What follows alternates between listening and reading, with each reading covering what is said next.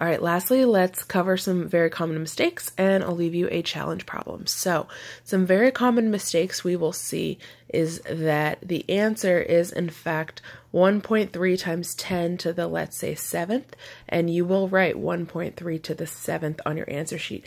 That is not correct. That is telling me that it is 1.3 to the power of 7. That is not what scientific notation says. Scientific notation says that it is 1.3 with 7 zeros. So that is not correct. The other common misconception or problem you will see is a whole number.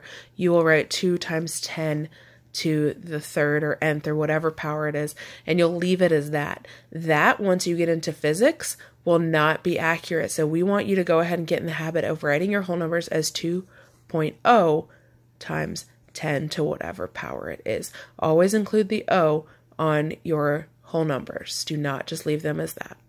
Don't be the person that makes these mistakes.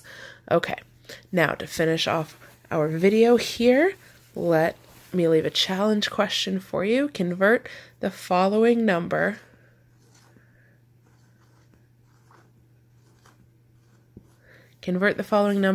into scientific notation and leave it in the comment below.